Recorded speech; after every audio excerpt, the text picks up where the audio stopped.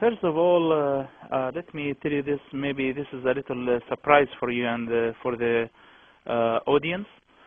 The biggest terrorist in this world and who exists on the American soil, he's everywhere. He's the God of Islam, the God of the Quran.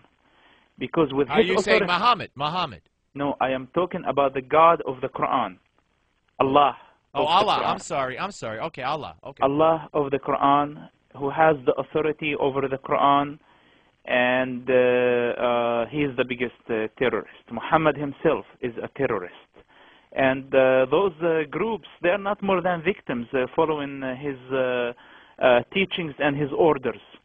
So are you saying that those who follow the Quran can't help but do what the terrorists do, that it calls for them to do that? It calls for all Muslims to do that if they're followers of the Quran. Is that what you're saying? Exactly. It's very clear in the Quran. You go to Surah 9, which is chapter 9, verse 5 and verse 29, and you will find what the God of Islam asking his followers, everybody who believes in him, to kill Christians, Jews, infidels, if they don't accept Islam as the only religion for their lives. So when people say, and George Bush has said it, and Barack Obama has said it, and I've said it, but when people say, and it's not all Muslims who are terrorists, because they're not, but we're missing something here. We're helping their cause. We're making it easier for terrorists and the Islamic revolutionaries and the jihadists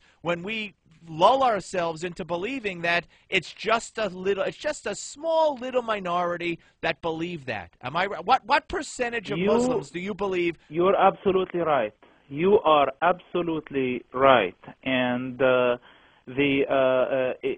when Muslims, this is why I say the majority of Muslims are not terrorists, and the majority of Muslims don't understand Islam.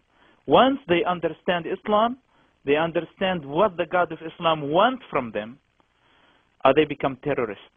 And now, when they come and say that Islam is a religion of peace, simply they are given a cover for a bunch of criminals, bunch of terrorists, jihadists, and being partners with them, or partnering with them.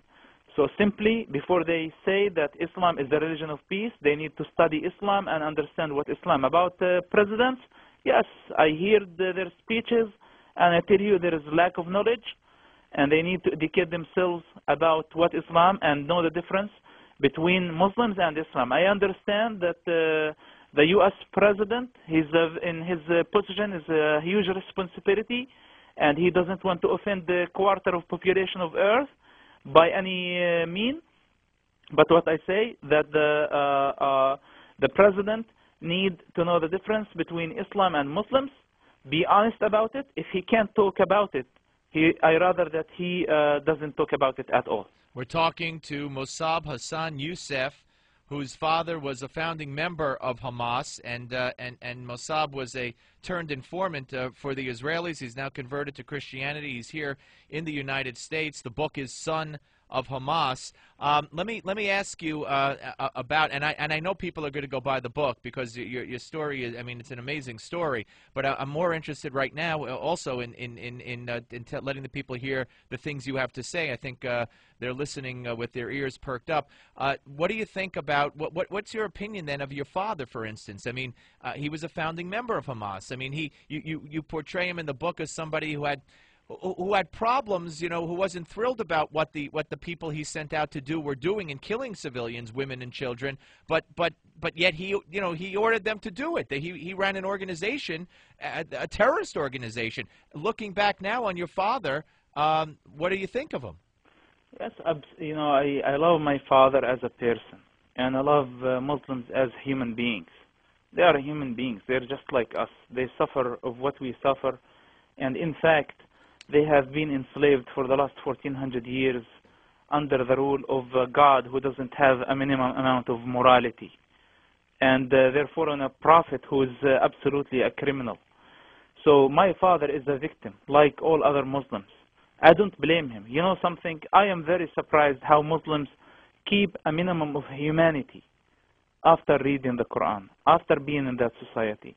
If you were in that society, probably you wouldn't be doing this show today.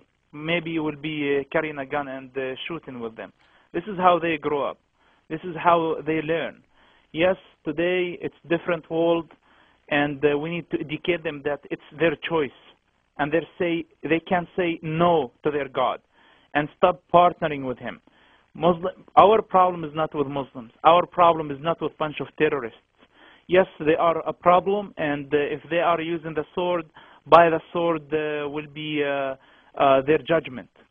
But what I say, that our biggest problem, which is bigger than Bin Laden, bigger than a bunch of terrorists in Afghanistan mountains, is the God of Islam, who exists here in America, who exists in every library, mosque, Islamic institution. He's free to travel all over the world and have influence on people. Well, what do you mean? You mean through the Quran? Through the Quran. All right. So what should happen? What would you do to stop it? Should the Quran be banned? Should it be burned? Exactly. This is what I'm asking for today. And what? Tell me in your own words. Go ahead. I ask clearly that the Quran must be banned from America, from the free world, for its contents that ask for killing innocent people or people who disagree with the cause of Islam. I ask that this Quran be banned, and any Muslim activity, if they want also to be banned on the American soil. And so if you had a chance to speak to Barack Obama, that's what you would ask for? Yes, absolutely.